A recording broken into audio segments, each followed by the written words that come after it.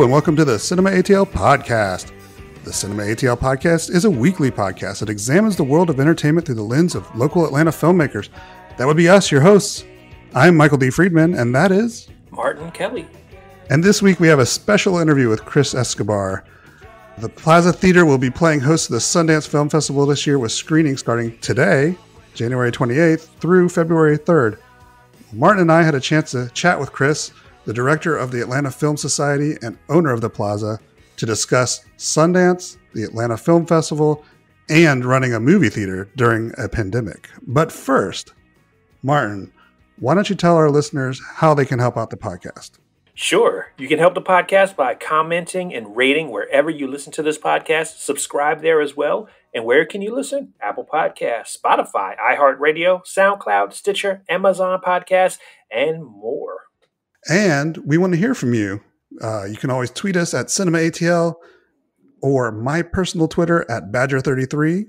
Or hit me up at Marte_Real1. And if you're attending the Sundance Film Festival, let us know what you're watching. We'd like to know. Mm-hmm. And then you can also follow us on Instagram at CinemaATL Podcast, where we not only talk about the podcast, but we have a lot of other cool features as well. So check that out. Definitely. And also always on the legacy site, CinemaATL.com. Well, all right. That's enough from us. Why don't we get into our conversation with Chris Escobar?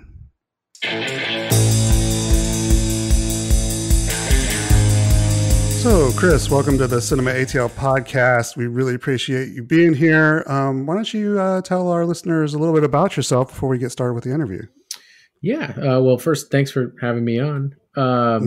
I serve as the executive director of the Atlanta Film Society. This is going on my 10th year. And so we'll also end up overseeing 10 Atlanta film festivals, which is crazy. And then as of recently, it's 4 years ago now. In 2017, I also became the owner of the Plaza Theater. Nice. So how did you get into this career that you have been going on for 10 years now? What did you do in school, and how did you get into this? Yeah, well, I studied film production at Georgia State. I did both the undergrad and graduate program there. Along the way, I also worked for several years, literally while I was getting my undergrad degree, worked full time for a company that did a lot of corporate events, had corporate clients like Macy's and Six Flags and Neiman Marcus, and we would do like fashion shows. We did the lighting of the Macy's tree, the Pink Pig, all that kind of stuff. And I ran the video division, which at first was primarily like setting up projectors and screens and running playback, but eventually started to include cameras. And then it got really cool when we actually started making content for our clients for their events. And that's when it got really fun. And I was a third year in my undergraduate program and was getting to run these shoots that I was like hiring my classmates to be in for me. And, really, I kind of owe all of it to Georgia State, because Georgia State's where I got my training.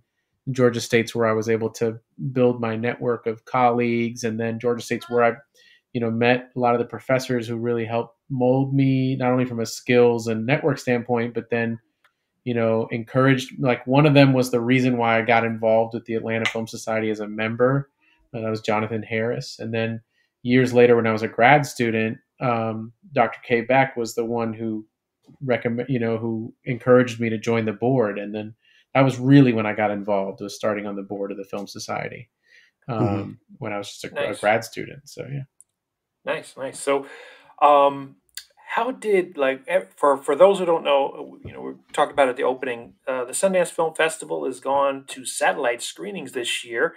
And we kind of just wonder, how did they decide on picking the Plaza as one of their screening sites?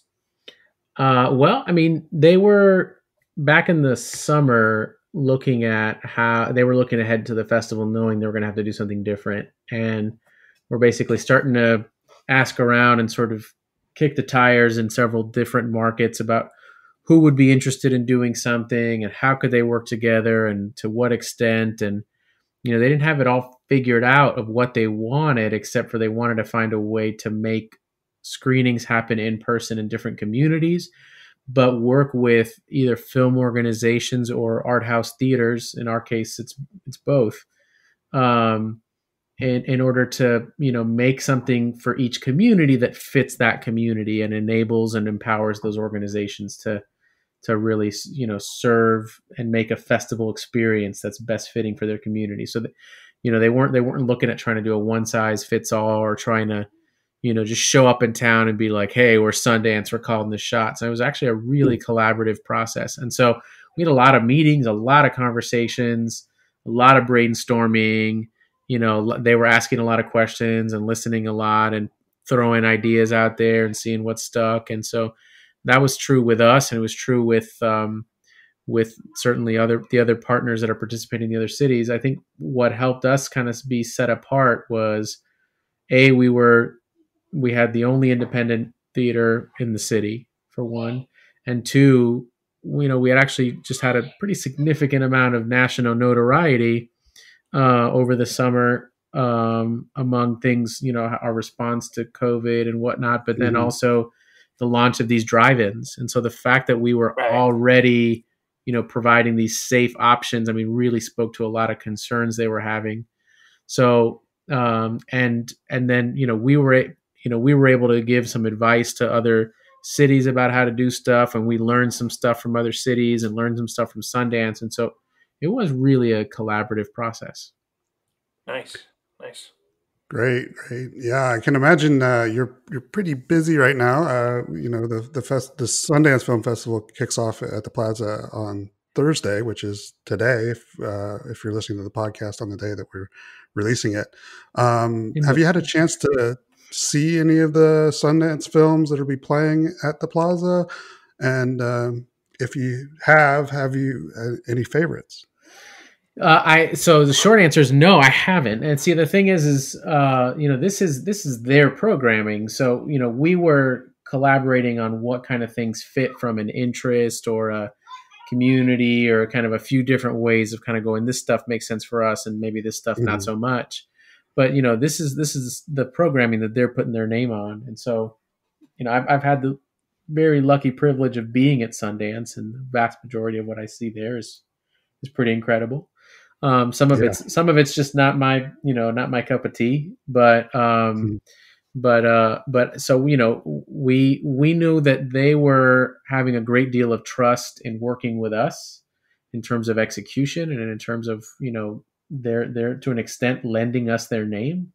And so we, of course, can act with this, and a lot of trust with them that these are great films that people are going to enjoy. But yeah, many of these films are finished merely days ago. So, most of them don't even have trailers, and most of so it's a very different ball game than how we program the Atlanta Film Festival, which is out of submissions that come to us primarily, and with very few exceptions, we tend to get a few titles, a couple handfuls of titles from Sundance, and with rare exception, a few other festivals. So, so it's a very different experience in putting it together, but it's not like we were starting from scratch. They've already been doing the work since, last April on going through submissions and narrowing down the programming choice. Right. And I know, I know that there's sort of co-partners, not just the Atlanta Film Society and the Plaza, but there's also other community partners. And did that have something to do with the kind of programming choices that they made for Atlanta? So we're the only city doing it like this. So we put together, we're like, hey, this is the city that did the Olympics probably better than anybody. And we also, particularly when it comes to the beyond film conversations, the way we saw it is like, look, it's not just the people coming to the screenings. There's a real, worldwide platform here, because these are free and available to the public, to all of the Sundance audience. And so, like Outcast says, the South has something to say, and we didn't want to hog that conversation. And so we thought, well, if we're going to have an opportunity where we have the Sundance microphone, we're going to share it and make sure it's with the whole community. And so we turned to a lot of our sort of counterparts in storytelling, not even organizations strictly in film, but in storytelling. And we were like, look, we don't even really know what we're playing yet, but we'd love to do something with you. And we know it's during COVID, and you guys are probably all still trying to survive all this, but like, there's a way you can join us. We'd love to do that. And so we probably were talking to, 12 or 13 different organizations. And then based on the film programming we had, some of that made a lot more sense than others. And so we, it ended up kind of whittling down, and they were like, oh, well, some of them were like, it pulls a little steam out. Some of it's a bandwidth thing. There's all kinds of reasons why there aren't other organizations, but it's certainly not because we didn't want other organizations or other organizations didn't want to be a part of it. It's just kind of how it sort of all, how all the dust settled, so to speak, or all the chips fell. But yeah, we have this host committee, and we're the only ones doing a host committee. And the idea is these host committees are paired to a film.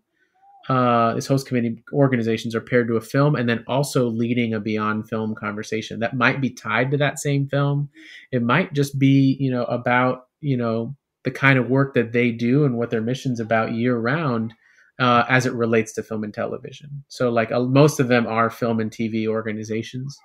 But even, for instance, the AIDS Healthcare Foundations is a host committee member, and they're having, they're partnered on the film Passing, which is about, like Tessa Thompson's character is someone who is African American who passes for white, and so she and her friend are kind of living on two different sides of the African American experience.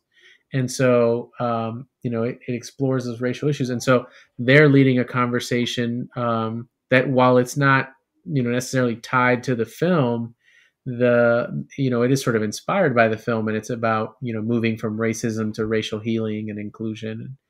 And, so it's like, and as it relates to film and television, and got some fantastic people. And we have a number of other panels that are not actually tied to films, some of which are by host committee members, and some are just people in Atlanta who are doing awesome things and want to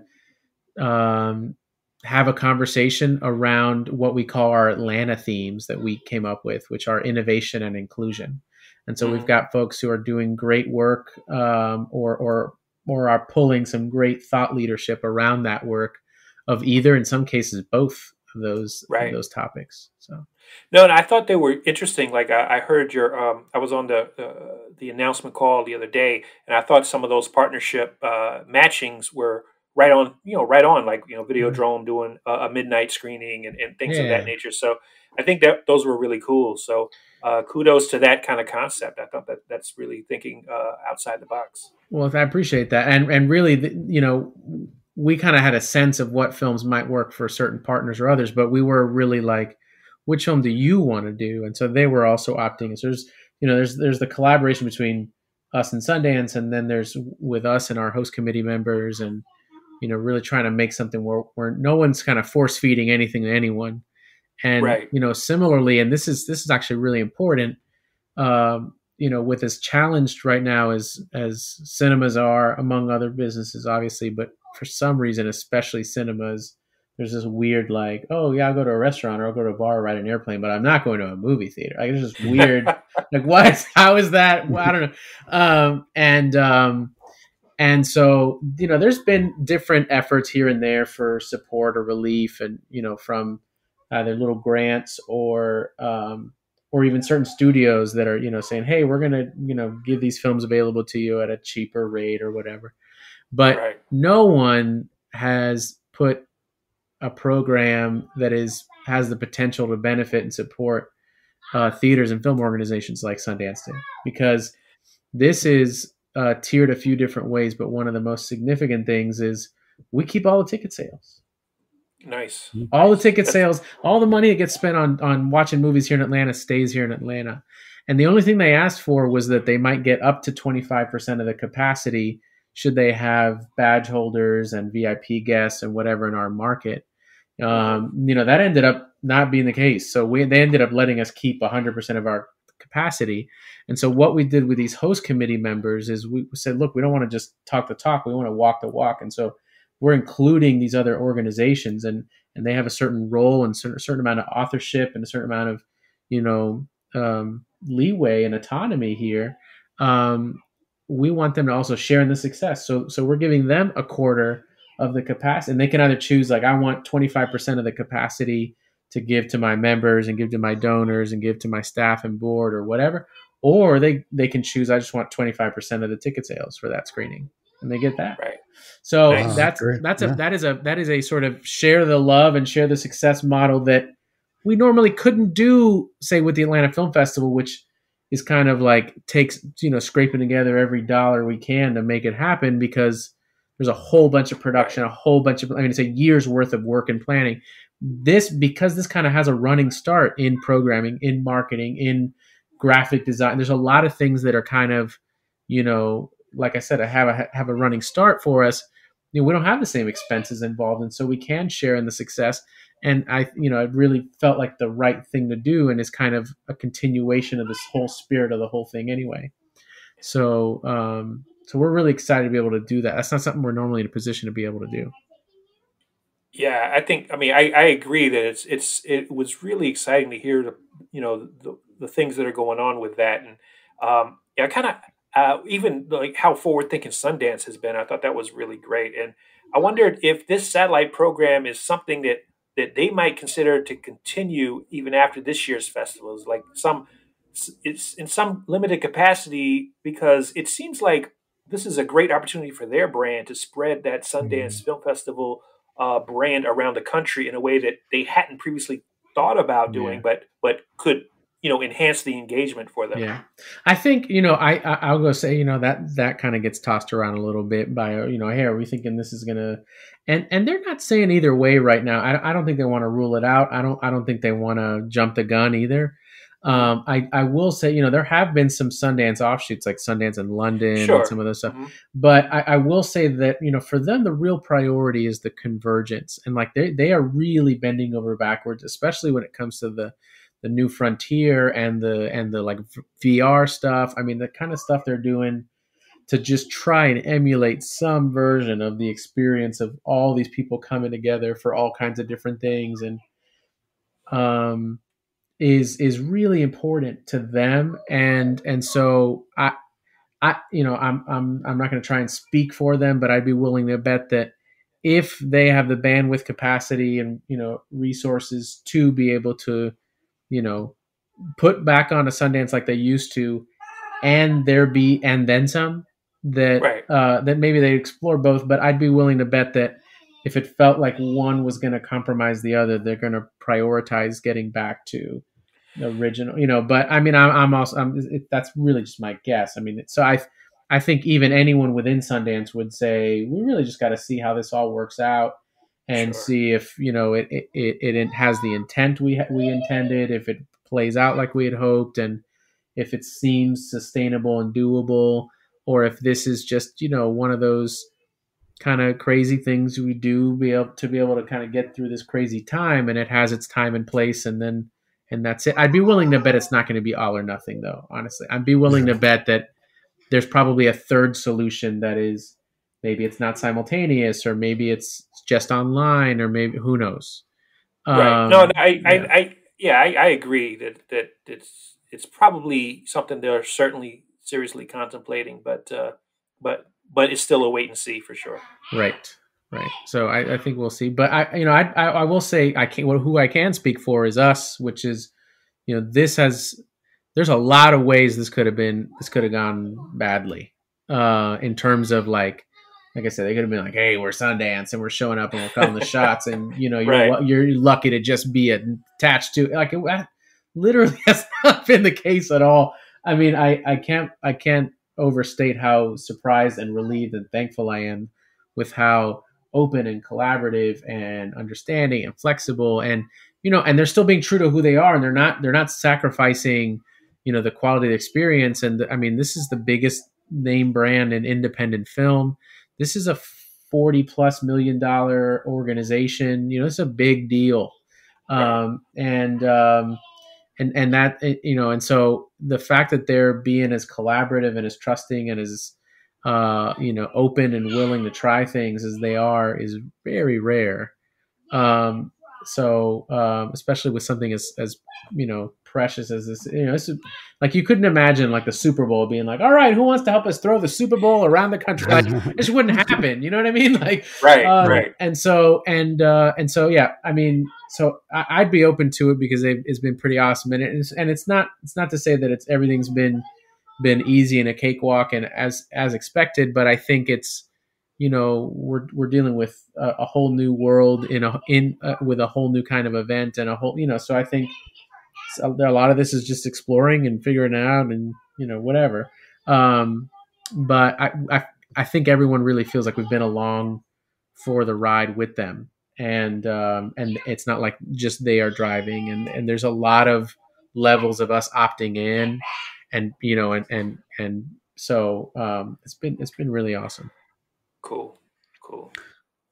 Well, speaking of continuing to take risks and things like that, you did mention one of the things that attracted Sundance to you was particularly the Plaza Theater and how you've managed to operate during COVID times, and many other theaters have had to close, but you found ways to continue to operate. Can you kind of expound on like some of the difficulties that you might have had when you were trying to reopen, and also, have you discovered any new things that maybe, even though COVID has struck us hard, maybe you've learned some stuff that you might incorporate going on in the future once the pandemic is over? Yeah. Well, I'll start with that one and then we can work backwards. I think the one thing that this has really opened my eyes to, and I think maybe this will resonate with everybody, is aside from COVID, what's happening in terms of social justice and what there's so many things that I think people over the last 10 months are realizing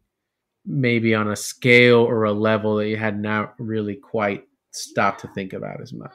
Mm-hmm. And one of them for me has been, man, like, we're stuck at home right now, but we know that eventually we're going to get back to life and whatever. There's so many people who have been stuck at home for years for any number of health reasons or right. mental health reasons or otherwise, that have just been excluded from the world. And so everybody's done all this work to be able to have Zoom meetings and be able to do stuff virtually and be able to stay connected as we're all sort of stranded or whatever at home. But we've never been aware enough or cared enough or motivated enough or any number of the things to do that when there's so many people who have been homebound for, forever. Right. Mm-hmm. So yeah, I think that component of it is like, now we all have a firsthand experience of what those folks have been going through. And that, like, yeah, even if everything can't be, even if being together and in person is better, does that mean you should say, well, then it's that or nothing? Like, no, I think it really does. I used to only think about it from a matter of convenience of like, oh, I couldn't make it. Can I watch it online? And I used to think like, having that option gives people like a reason to sort of opt out and be like, whatever. Like, mm-hmm. But you can't think about it like that. You got to think about the people who do not have the option of being there and want to be a part of it and connected to it any way they can, even if it's not as ideal as being there in person.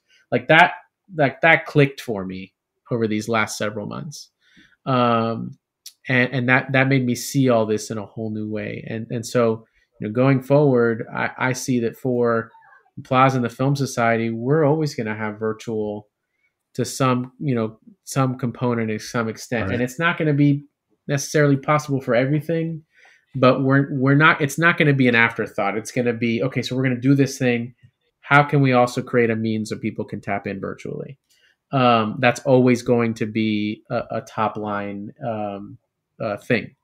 And so that's one of the things that I think I discovered along the way. And that I think will stick around forever. The other thing is, how many freaking people have never been to a drive-in?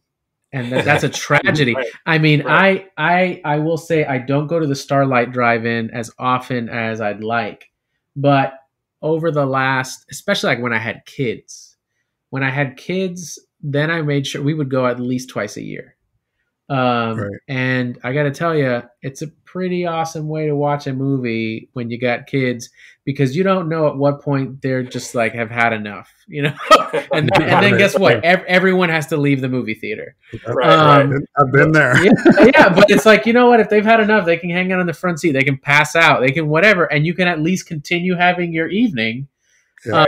It is kind of awesome because it gets you out of the house. You're doing something different.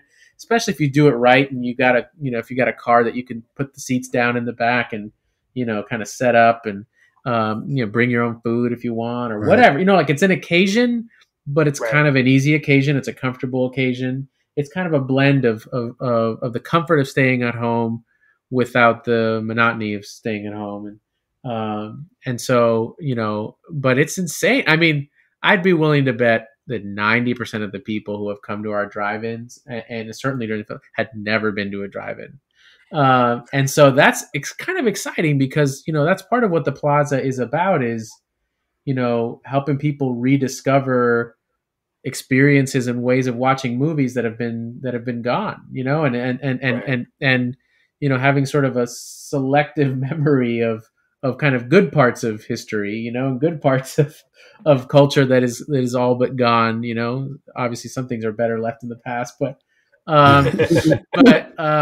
it's not to say all of it. So, right. And so that's been kind of cool, and in some ways is sort of a simpler way of watching movies, and it's like, and the sense of relief that, especially in those first few months where people were just like, I mean, we could have been playing videos of paint drying. People would have been happy to get out of the house. And so the fact that we're playing fun movies and good movies and they were, their friends were also coming, and they'd park next to each other, and they're keeping their distance, but still having some, so like, that's what all this underlined is. It's more than a big screen and good sound. It's the ability to get together and share an experience with people and people you don't know, frankly. Right. And then the other element of it too is undivided attention. Mm-hmm. And that I'm here to do this thing. That I watch movies at home just as much as the next guy, but I also have laundry to do, and I also have kids, and like there's not this no, this is what we're doing and nothing else at home. You just can't have those boundaries exactly. And so if you're in a theater or at a drive-in, there is that level of, we're here for this purpose. And that is more important than I think we've ever given credit to, with as distracted as we are these days. So I think you're right about that. It's one of the biggest things that, I certainly miss is going to the theater as often as I used to. I mean, I was certainly a go to the theater every week person. So it's certainly not that anymore. Right. And I mean, even to a certain, like, if you're in a movie theater and you're the only person, you might take out your phone if you need to check something or whatever, because you're not bothering anybody. But as soon as you just got a couple other people in the theater, all of a sudden you're disciplined. You're not going to take that phone out. You're not going to be distracted, and you're in the moment, Yeah, definitely. And there's something about that, like, peer pressure, so to speak, of respecting the occasion, of respecting the experience of other people. Well, it's also, that makes yours better. Yeah, it's also just the communal experience of seeing something and getting the reactions of people, even if, like you said, if they're not people that you don't even know, but just that can really influence, how a movie is to you. Because absolutely. If other people are enjoying it, you're going to enjoy it a little bit more too. Absolutely. But you're not going to have that communal experience if you're not fully vested, if you're not fully present. And so that's part of why that's the case, right? That's why the movies are funnier and scarier and more emotional, is because you are in the moment and present, and you're not focused or even thinking about anything else that isn't that movie.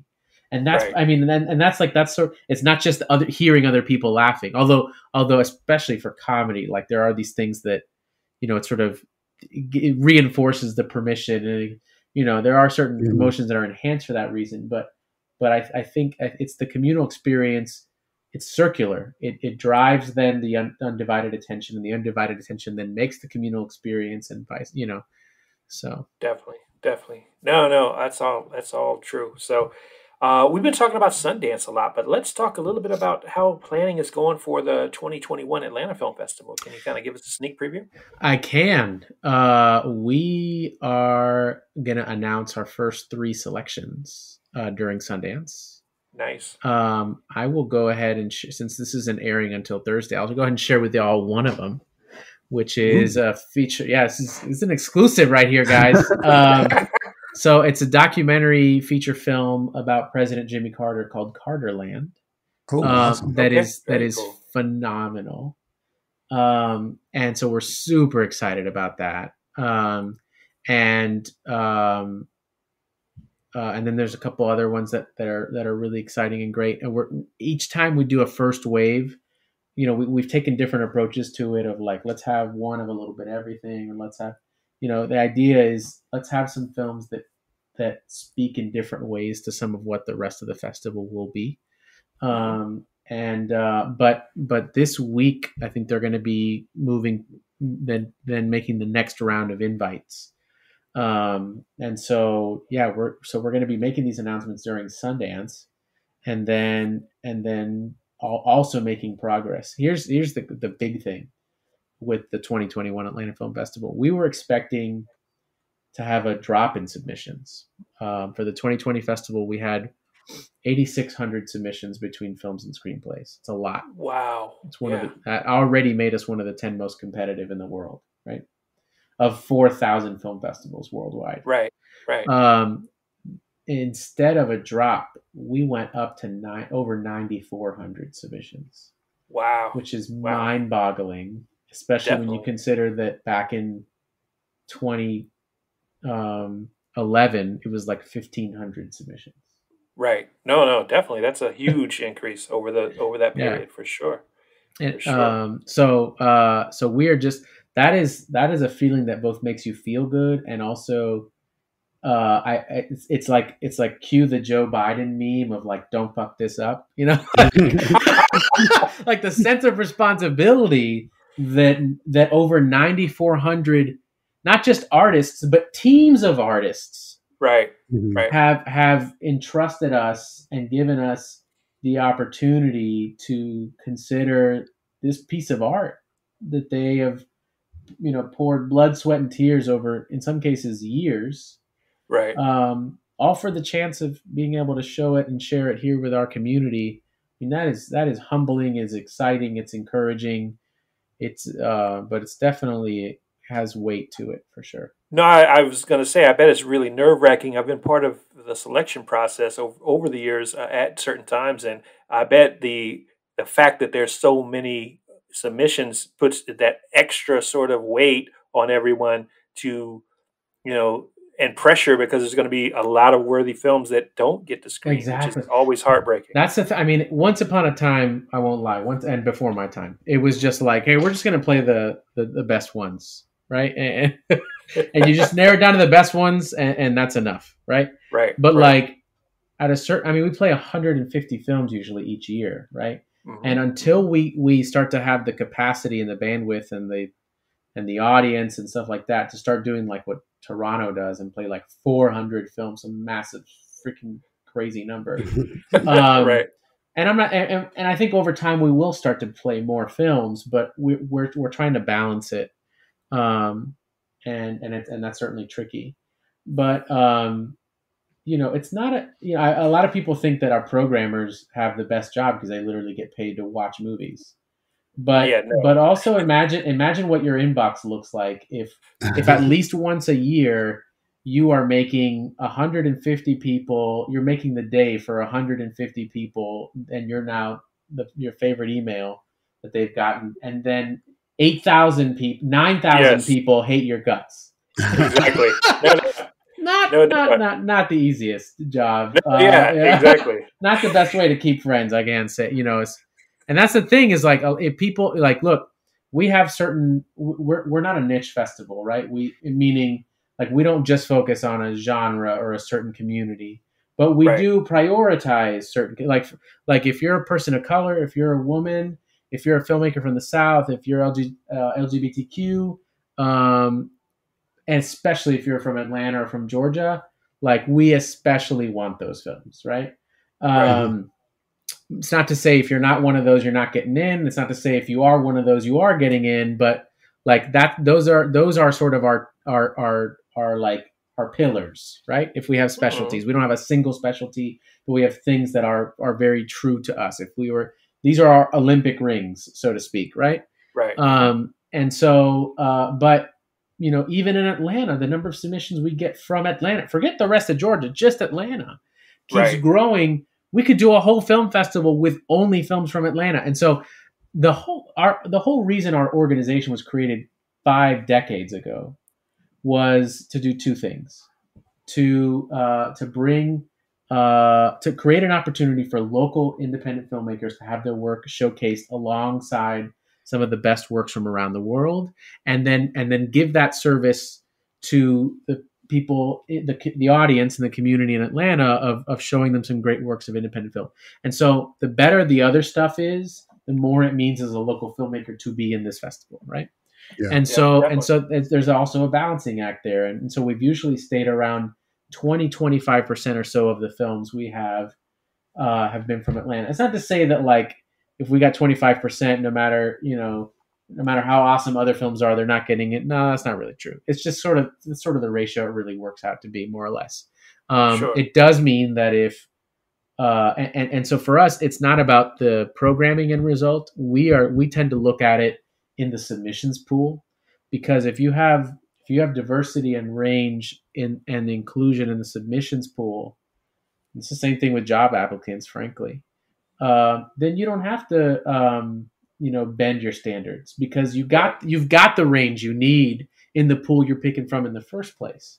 And we're very lucky that we do. And so if for instance we see that we have an abnormal number of local films submitting than we're used to seeing, that then we are going to maybe shake the trees a little bit more and be like, hey, what do you got? What do you got? What do you got? But it is end up being difficult, because we serve the local filmmaking community. Most of the people on staff have friends that are filmmakers, and inevitably more of them get turned down than get accepted. And it's kind of hard to keep friends that way. Like it's, No. And I've been rejected twice by this organization, so I know how it feels firsthand. So, yeah, I think Martin and I have both been rejected too, but it's cool. Yeah. We understand. understand. We've been on both sides of that fence, before. So, we understand it for sure. Yeah. I just wanted to bring up, you brought the Biden meme. I'm going to bring up another meme. No pressure, but we're going to be the Bernie meme. We're going to be sitting there in our chair with our mittens, just silently judging you. I love it. I love how much fun he's having, and he's using that to raise some money. And it's kind of cool. I think embraced it. Yeah, it's awesome. So I think we've pretty much run out of time, but I did want to do a quick lightning round before we let you go. We're just going to give you some really quick questions and try to answer them as succinctly as possible, I guess. Favorite film?